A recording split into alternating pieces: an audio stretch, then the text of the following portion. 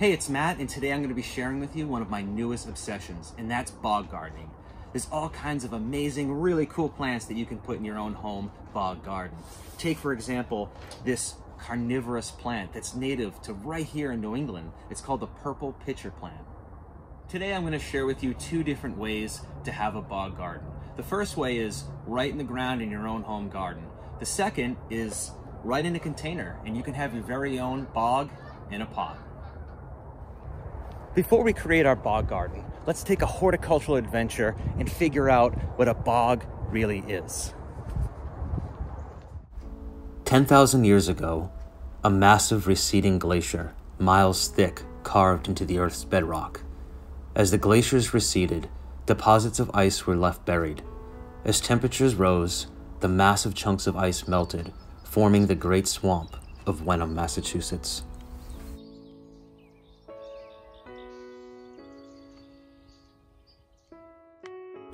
Areas of the Great Swamp became bogland. Bogs are an accumulation of dead organic material in a wetland. After thousands of years, this accumulation became what is known as peat.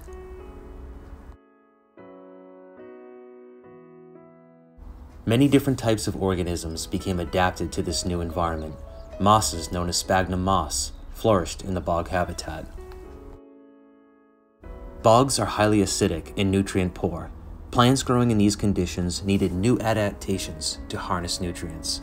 One adaptation is becoming carnivorous. The purple pitcher plant is a carnivorous plant that has adapted to harness energy not only from the sun, but from insects. The tiny hairs pointing downward make it almost impossible for an insect to escape from the bottom of the pitcher trap. An important observation found in nature that we can take home to our bog garden is that pitcher plants adapted to poor growing conditions. It's critical that you never fertilize your pitcher plants or water your bog with anything other than rainwater harvested from a rain barrel. Wetlands are an important habitat to protect, and that is why it's critical to never harvest anything from nature, including plants. There are many nurseries that can provide you with sustainably sourced plants and growing mediums. Glaciers are not the only thing that can shape the land. Since European arrival, the Great Swamp has been in a constant state of change. Early American colonists would harvest peat to burn as a source of fuel. In some areas of the Great Swamp in Wenham, the colonists would harvest peat over 15 feet deep.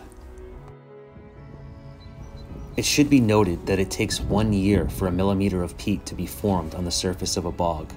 Peat being harvested in the Great Swamp was over 15 feet deep in some areas. That means what was burned took over 5,000 years to form.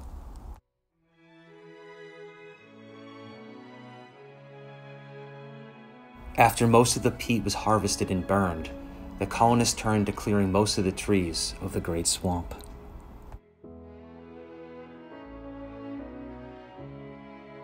George Washington, visiting Essex County in 1789, wrote in his diary, "The country seems to be in a manner entirely stripped of wood."